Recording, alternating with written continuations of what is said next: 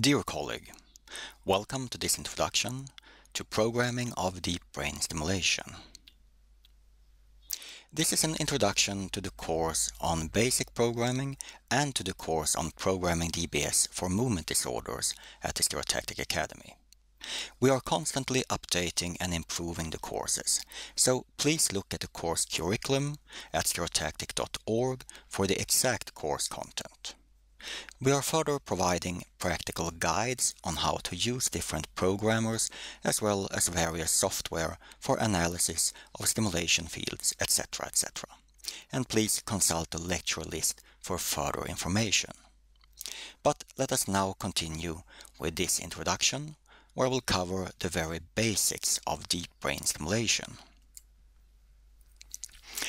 The first case of deep brain stimulation in a human was performed non-stereotactically in 1948, and stimulation became an important tool for intraoperative evaluation before performing stereotactic lesions. More than 30 years ago, modern deep brain stimulation with completely implantable systems was introduced and has since been applied to various brain targets for many different conditions. Even though we have thus been stimulating the human brain for quite some time, we still do not understand the exact details of what we are actually doing. There are several conflicting and incompatible theories regarding the mechanism of DBS, and this will be further discussed in detail in the lecture by Simon Little. The complexity of these theories can be quite overwhelming, and the question is mainly of scientific interest. Even though some working mainly in the clinic have a limited interest in this question, I believe that it might be beneficial from a clinical point of view to have a model of thought when programming. I will here present a very simplified model of DBS. Those of you who would like to gain a deeper understanding can consult this book on programming by Erwin Montgomery. Stimulation has roughly the same effects as lesions in the common targets for DBS, and stimulation can be thought of as mimicking a lesion by blocking the normal, or in this case, the pathological activity in the neurons in the vicinity of the electrode. And the term neuron is in the following used to encompass the whole cell, including dendrites and axons. In order to transmit an impulse, a neuron needs to build up an electric charge across its cell membrane. According to the old lesion theory, DBS is acting by the polarization of the neurons lying within a few millimeters of the electrode. DBS delivers electric impulses with high frequency, typically more than 100 pulses per second. This means that the neurons are depolarized so fast that they never reach the electric charge necessary to create a neuronal impulse.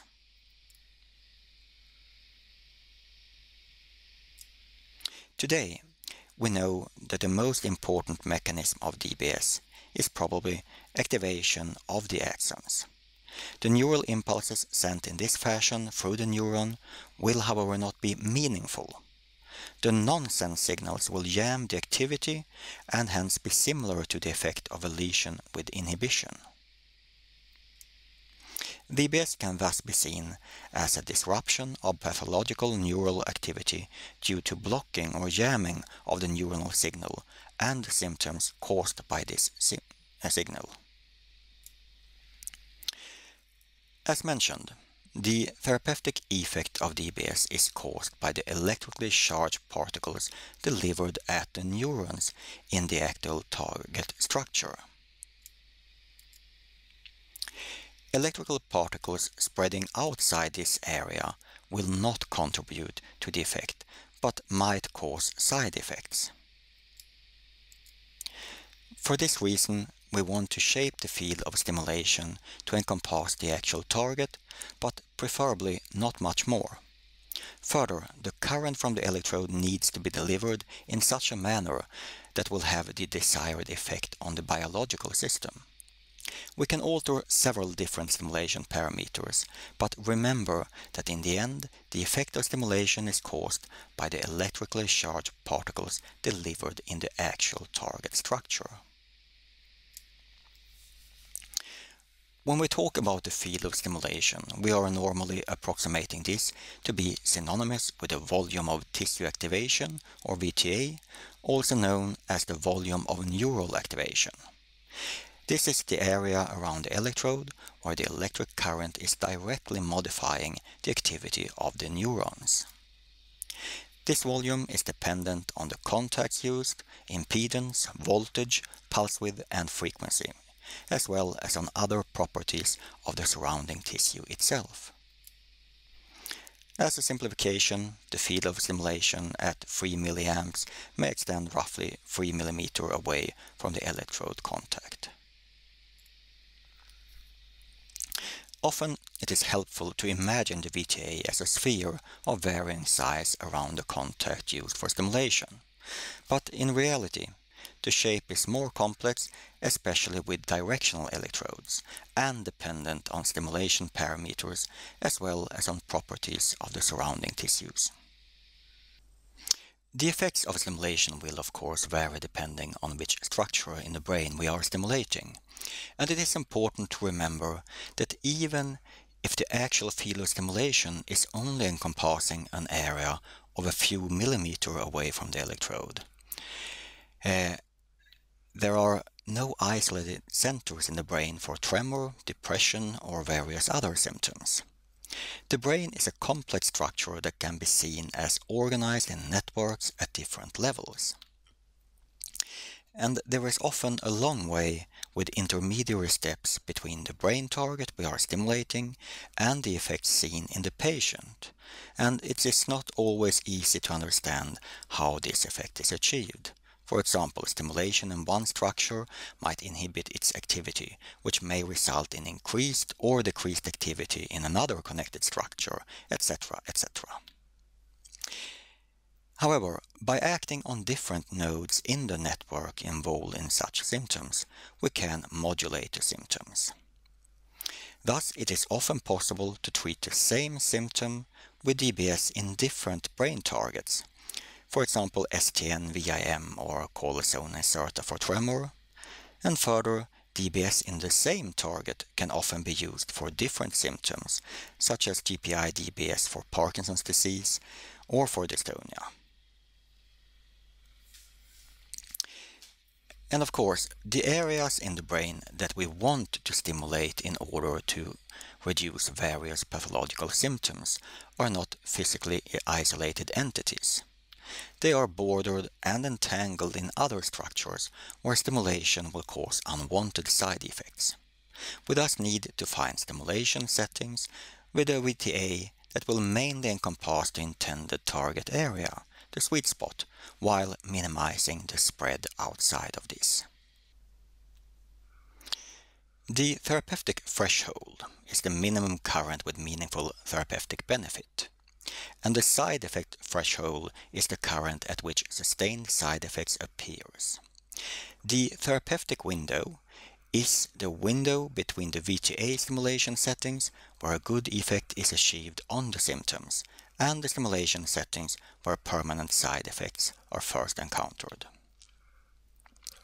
When we activate a contact, we increase the current until we reach a good clinical effect, and then if we continue to increase the current, we will at some point reach side effects, and the area between those two, that is the therapeutic window. So, how can we control and tame the electricity for our purposes? The most important aspect of stimulation is, as mentioned, the location of the field of stimulation, and this is most strongly influenced by where we are letting the current exit the electrode and enter the brain, thus the contacts of the electrode. All electrodes have at least 4 contacts. These are 1.5 mm long and separated by a distance of 0.5 mm in the most frequently used models and by 1.5 mm in other models. One lead has 8 contacts in a row, And more modern electrodes have also 8 contacts, but here they are distributed at 4 levels, where the 2 middle levels have 3 directional contacts each. You can choose to activate one or any number of the available contacts. Adding more active contacts will spread the field of stimulation. Typically, stimulation is started with only one contact. Depending on the target and individual factors, a second contact will sometimes be added, and rarely more than 2. We are choosing where the current should enter the brain by choosing the contact, but since this is an electric circuit, we need also to decide where the current should exit, and we can here choose between monopolar or bipolar stimulation. Stimulation is typically started with monopolar stimulation. With monopolar stimulation, you are using one or several contacts as cathode, while the casing of the IPG is serving as an anode. With monopolar stimulation, the field of stimulation is rounder and wider than when using bipolar stimulation. With bipolar stimulation, you are using one or several contacts as cathode and one or several contacts as anode, hence you are stimulating between contacts. With bipolar stimulation, the field of stimulation is more elongated, narrow and intense. The effect of stimulation is stronger at the cathode, and when changing from monopolar to bipolar stimulation, the cathode is often retained, while an adjacent contact is added as a node. Bipolar stimulation will in most cases increase the energy consumption, and it's used most often in order to narrow the field of stimulation, in order to avoid stimulation-induced side effects. When stimulating, we cannot decide the impedance, but this is of importance for understanding the stimulation. When the current is pouring into the brain from the contact, it will encounter a resistance, and for all practical clinical purposes, impedance can be considered as synonymous with resistance and is likewise measured in ohm. Impedance is a measure of the resistance a current encounters, and this is dependent on the surface area of the contact or contacts used and on the properties of the surrounding tissue. It is calculated from the formula resistance equals the voltage divided with the current. The amplitude is the strength of the electric charge delivered through the electrode. This is measured in volt or ampere. As a simplification, the field of stimulation at 3 mA may extend roughly 3 mm away from the electrode. The increase in the radius of the field of stimulation will become smaller for each step the current or voltage is increased, since the current is being diluted in a larger and larger volume, reducing the current density in this volume. Some patients will experience disturbing side effects for a short time when starting the stimulation. They will typically complain of strong paresthesias or electric shock. This is mainly a problem in patients with essential tremor, turning the stimulation on and off each day. In such patients, programming the stimulation to gradually increase the amplitude during the start, that is ramping, can reduce the problem.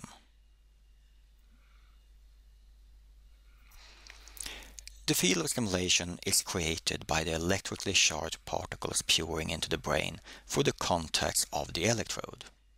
These can be delivered either with a constant pressure or with a constant flow. Previously, constant pressure or constant voltage has been the standard. And voltage is a measure of the electrical pressure, the pressure driving the flow of the current. If programming with constant voltage, then the voltage is held constant, but the current will vary with the impedance of the surrounding tissue.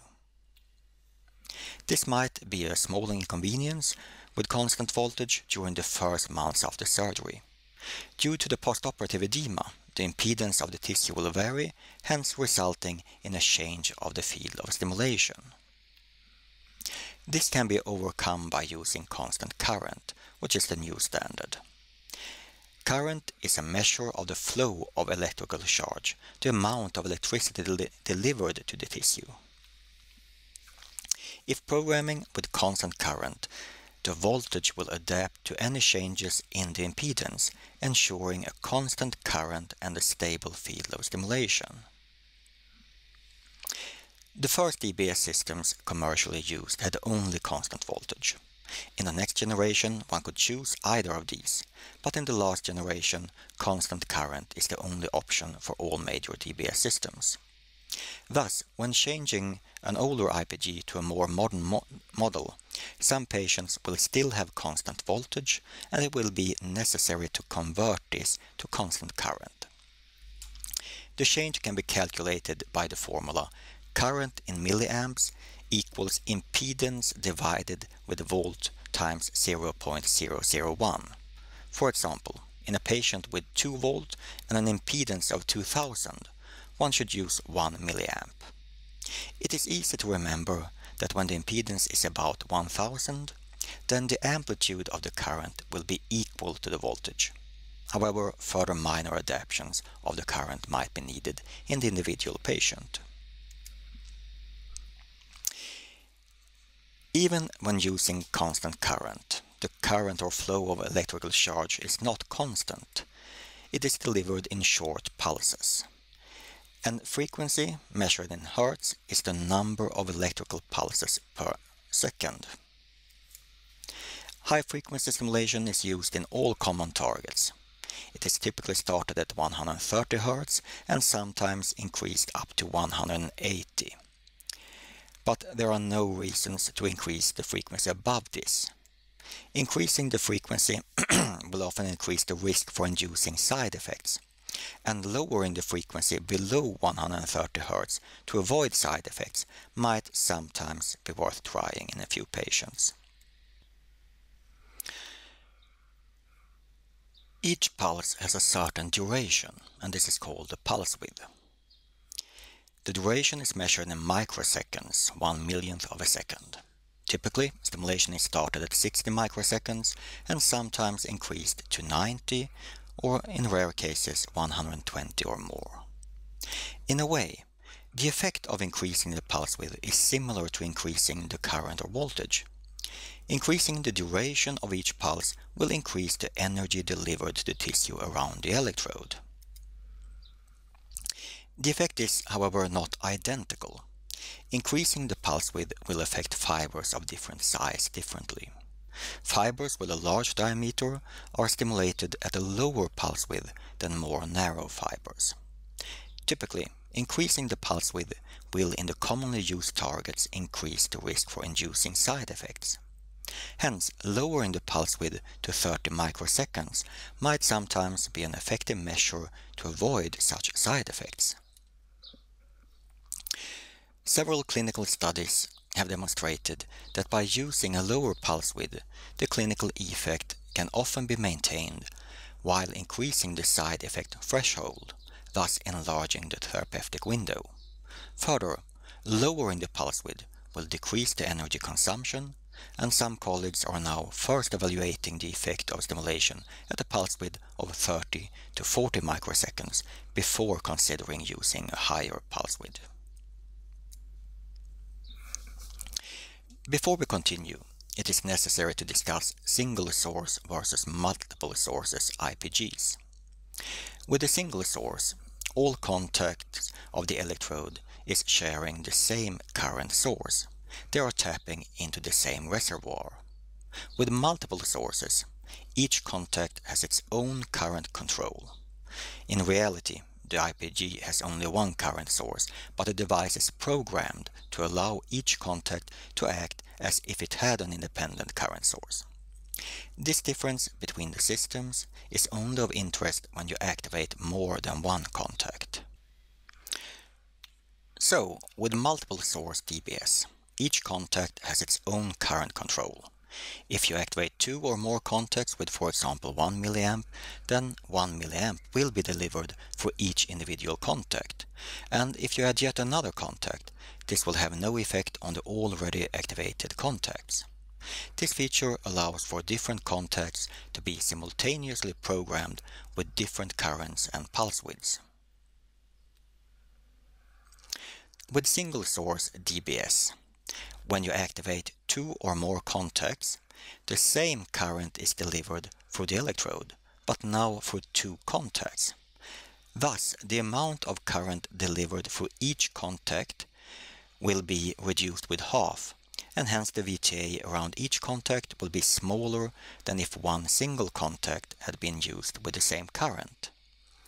Thus, this will not result in a doubling of the size of the VTA, which is a common misconception. And most often, 2 directly adjacent contacts are activated in this fashion. So, just to make this difference between these 2 technologies clear, with multiple sources, when you add a new contact, this will not affect the current outflow from the first contact. With single source, when you add a new contact, then the current outflow will be divided between the 2 contacts. Another feature available in all systems, but mainly used with older single-source IPGs without directional electrodes, is interleaving.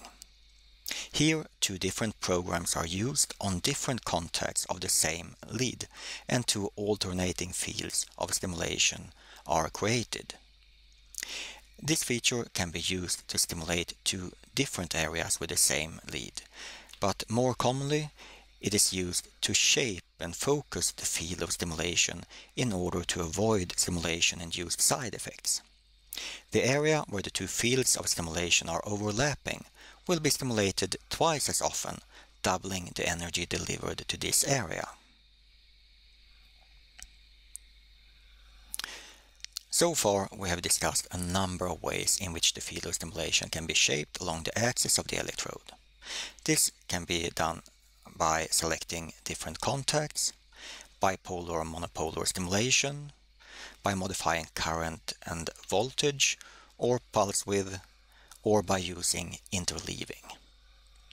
However, if the electrode is placed on the border of the actual target area, it might be difficult to design a field of stimulation which will encompass the area of interest and produce beneficial effects without at the same time encompassing neighboring areas which might induce unwanted side effects.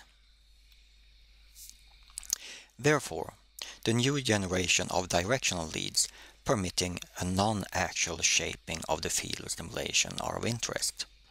In these, the highest and the lowest contacts are conventional cylindrical non-directional contacts.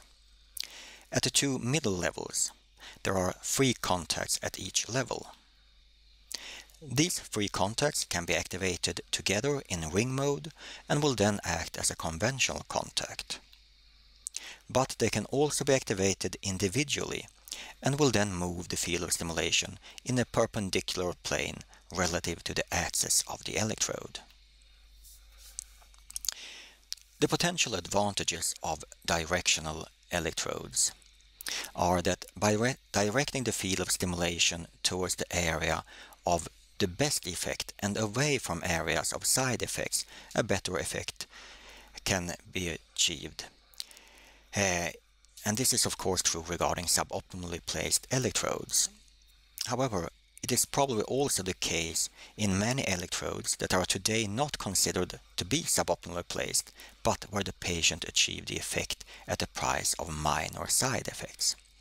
Further, by focusing the field of stimulation, a better effect might be achieved with a lower energy consumption. So, in ring mode, we will have a more or less spherical field of stimulation.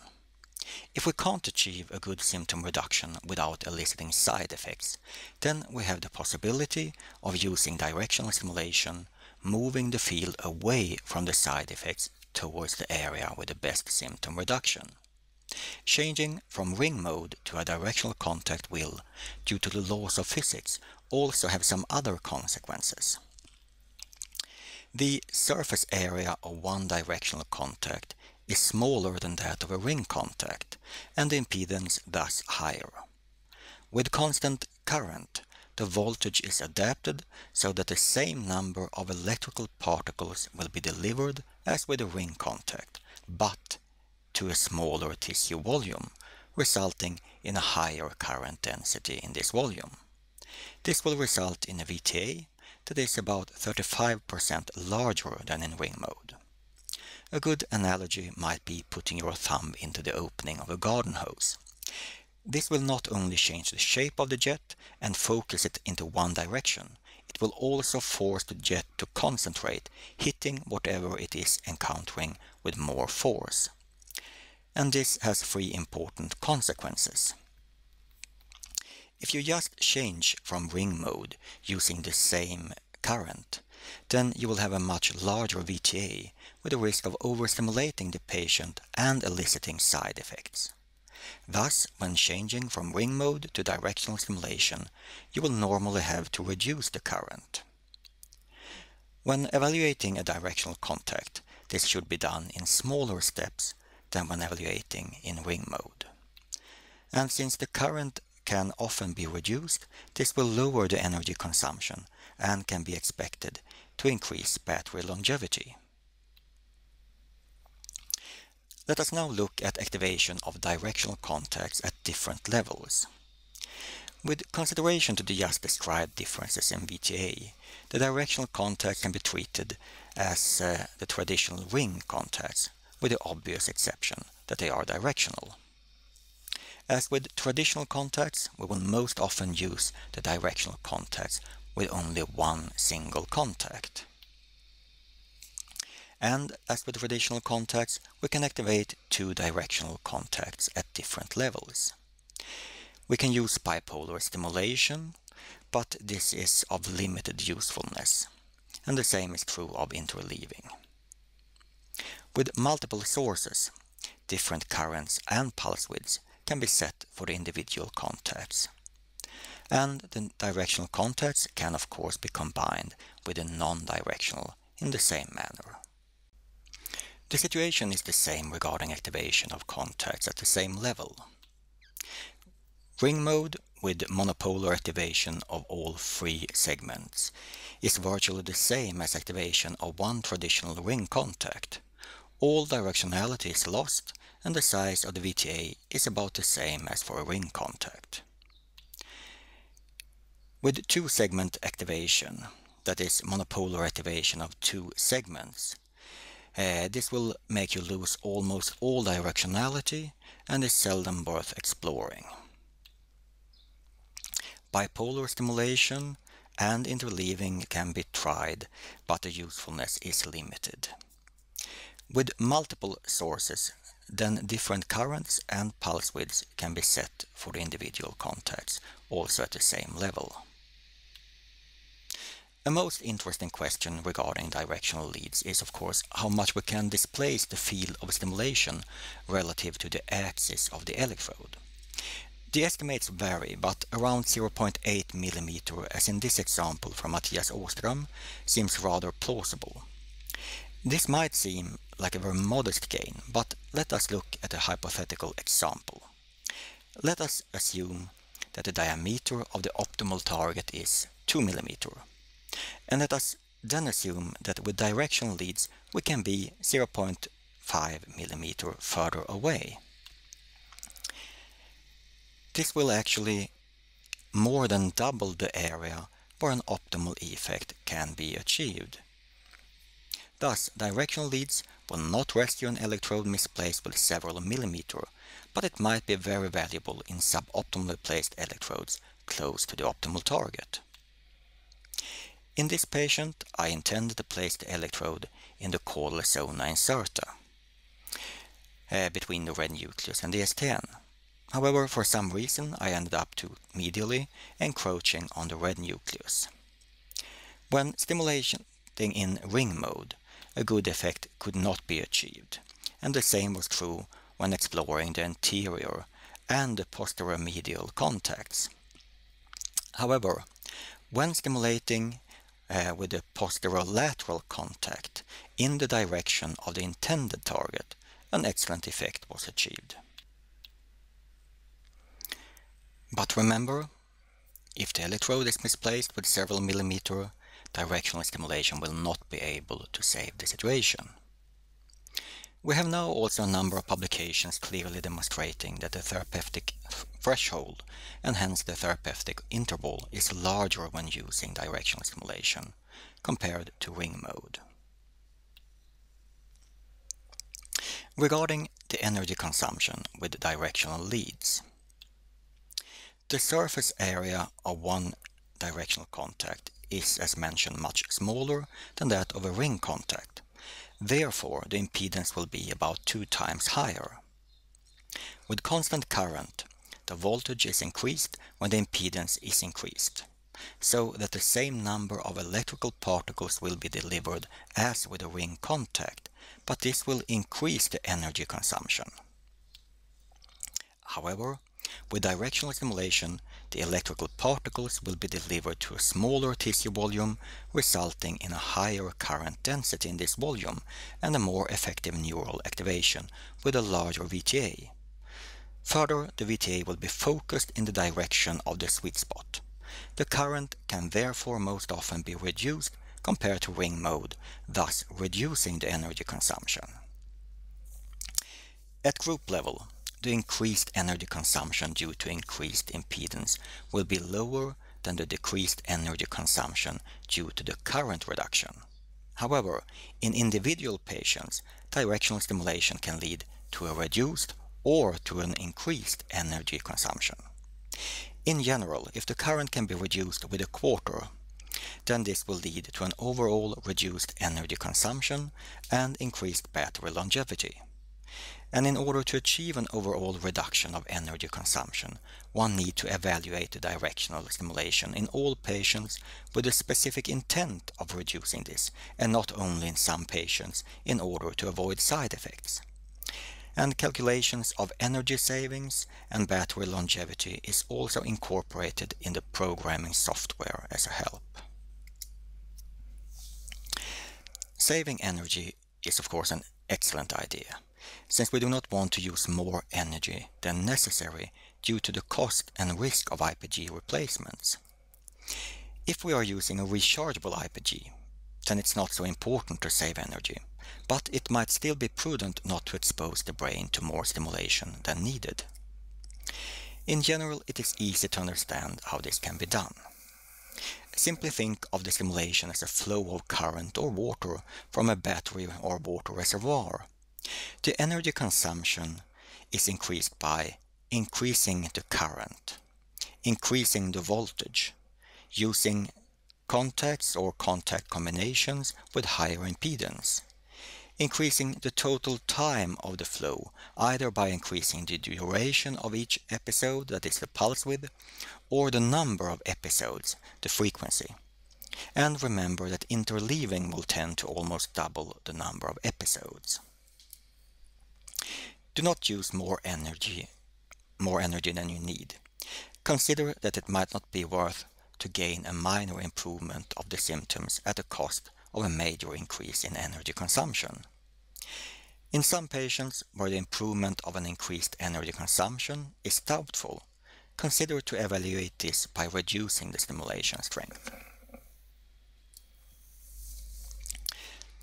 When it is time to start the stimulation, our goal is to reduce the patient's symptoms as much as possible without eliciting side effects and with a minimum of energy consumption. The stimulation can be started directly when the patient has recovered from surgery, but often the start is delayed, typically with about 4 weeks, to avoid influence from microlesional effects. By introducing the electrode during surgery, we will quite often see a microlesional effect with reduction of symptoms, or with appearance of side effects. This is most often resulting from the edema caused by the electrode introduction and is hence reversible within days or weeks. In rare cases, irreversible effects are seen. The tendency for microlesional effects varies with the different targets, and microlesional effects might make programming of DBS difficult or even impossible. In such cases, it is most often best to postpone the start of stimulation until the microlesional effects have vanished. The first step when programming a patient is, or should be, to identify the location of the electrode contacts. When the electrode is placed in the same manner in all patients, then we can estimate a similar response to stimulation. If the electrode is correctly placed, it is often possible to predict the most effective contact reasonably well from its anatomical location. This information is further of value for understanding the encountered side effects. For detailed information on how to identify the contacts in relation to the anatomy, please consult our other lectures on this topic. Guides to the use of most of the software mentioned here will also be made available during 2020. Many patients are programmed blindly in the sense that the programmer has no idea where the electrode or the different contacts are located, besides the fact that the surgeon intended to place it in a given target. With blind programming, the stimulation is simply optimized according to the response of stimulation regarding both effects and side effects. However, if the electrode is not well placed, the programmer might have difficulties in interpreting the results of stimulation and waste a lot of time. And unfortunately, misplaced electrodes are common. Thus, a minimum should be that the surgeon identifies the location of the electrode and informs the programmer. An even better option is, of course, if the programmer can look at the images and decides where the different contacts are located. And please consult our other lectures if you'd like to have more information on this. Even if you have only a postoperative CT, you can still identify the ACPC and then work out the level of each contact and look at the location of the contacts in relation to an atlas. You can then make a more qualified guess on the location of the electrode. If you have a preoperative MRI and a postoperative CT but no navigation system, do the same calculations but on the MRI instead of in the atlas. This will provide you with a good understanding of the location of the contacts in relation to the individual patient's own anatomy. Based on such information, you will be able to create a simple mental image of the electrode location and the field of stimulation that will often serve you well. There is also special software available, both commercial and non-commercial systems, which will show you a model of different fields of stimulation in relation to an atlas or in relation to the patient's own anatomy. Here we have one example where you get an understanding of the estimated size of the VTA in a model of the STN. Above we have a ring contact and below a directional contact. To the left we start with 0.5 mA and then increase to 1, 2, 3 and finally 4 mA. Here we have another example where the STN has been identified together with the location of the electrode, and the estimated VTA at 2 mA is being displayed.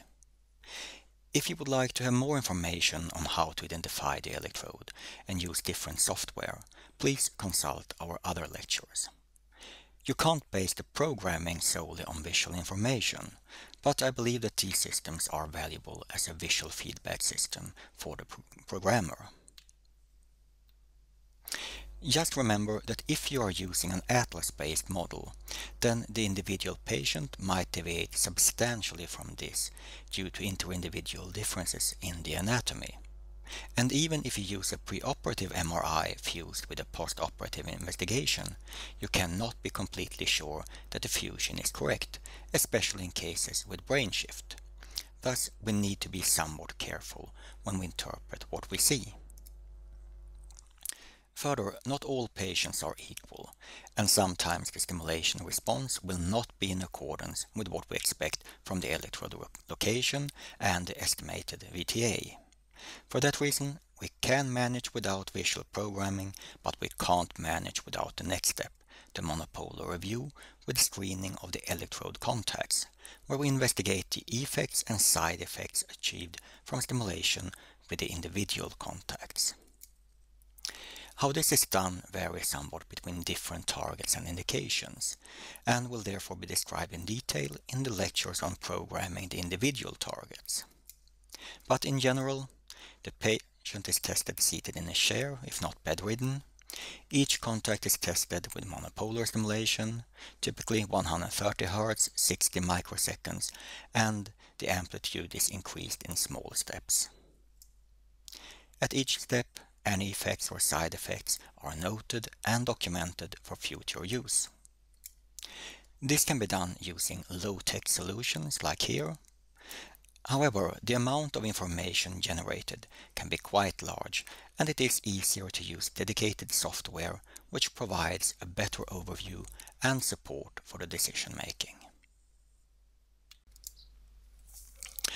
Regarding directional leads, some use directional leads in ring mode and explore the directionality only if they are unable to achieve a good result.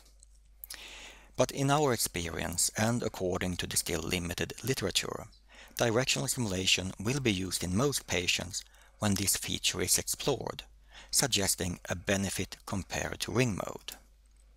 And not exploring the directionality is disadvantageous concerning energy consumption. Exploring all contacts will increase the time necessary for the initial programming session. But our impression is that we will in this manner achieve a more stable and better result. We seem thus to avoid additional non-scheduled visits for optimization of stimulation and might hence actually be saving time. In the third step, we will choose the best contact. At this stage, we already know the approximate effect of each contact and the approximate amplitude at which this effect is reached. Also, the approximate current after which no further improvement is achieved and at which amplitude side effects are encountered. Thus, we know the therapeutic window. We will now choose the contact with the best effect in absence of side effects for further optimization. Often, approximately the same effect will be achieved at more than one contact. In such cases, the contact where this effect was achieved at the lowest amplitude is often chosen, but the size of the therapeutic window and the energy consumption might also be taken into consideration. Sometimes it is necessary to optimize two contacts separately in order to determine which one is the best. When evaluating the stimulation and optimizing the stimulation parameters, we need to take the temporal aspect into account. And the temporal appearance of effects varies much between different conditions and symptoms. Tremor will respond immediately to thalamic and subthalamic stimulation, while it might take weeks and months before significant improvement is seen in GPI DBS for dystonia. And this is discussed in detail in the lectures on programming of the individual targets. Regarding the temporal appearance of side effects, most often stimulation-induced side effects will appear immediately and there will not be much adaptation over time. There are, however, exceptions, as will be discussed in the following slides. Sometimes stimulation-induced side effects can appear at a low stimulation strength, but with a rapid adaptation. These are seen in their most pronounced form at the first time of stimulation and then never again or only at higher stimulation strength. These side effects might include paresthesias, dysarthria, dystonic symptoms, and ataxia. The most common example are the brief paresthesias in the hand, often seen each time the stimulation is started or increased in the VIM. These are, however, not typical, since they will tend to appear again each time the stimulation is started or increased. Such side effects might be a problem during intraoperative macrostimulation, but rarely during programming. These side effects seem to be most common in the caudal zone incerta, but can be seen also in other targets. And this is further discussed in the lecture on programming in the caudal zone incerta. Due to the existence of such side effects, be patient when evaluating the stimulation. Wait some minutes before discarding a certain contact due to paresthesias, and consider revisiting a contact the next day to see if dysarthria or dystonic symptoms and such are still occurring at the same stimulation strength. We also have stimulation-induced side effects with slow adaptation. Some side effects seem to occur when the stimulation strength is increased too rapidly, but will not appear with a more gentle increase. The most common example of this, in our experience, is stimulation-induced dystonic symptoms, especially in the face and most often with GPI DBS. When we encounter this, we will decrease the stimulation strength to under the threshold of this side effect. An adaptation will often occur, and at the next visit the threshold for these side effects will be higher, and hence the stimulation strength can be increased. And this will be further discussed in the individual lectures on programming. We then have delayed stimulation-induced side effects. With extensive programming sessions, the patient will sometimes develop some short-lasting tolerance or desensitization, with later appearance of stimulation-induced side effects within a few days, necessitating a reduction of the stimulation strength. Delayed side effects can most often be avoided by limiting the programming sessions and/or by discharging the patient to the home with about 0.3 milliamps below what seems optimal during the programming session, but with a window so that the patient can after some days increase the stimulation if necessary. The tendency for delayed stimulation-induced side effects varies between different targets and are discussed in the individual lectures on these. Development of tolerance for the therapeutic effect of a stimulation with subsequent increase of stimulation strength is mainly concerning thalamic and subthalamic DBS for tremor. This is a very complex question and is discussed in the lecture on programming of these targets. So please now continue with the other lectures concerning programming. And with this, I end this introduction and thank you for your attention.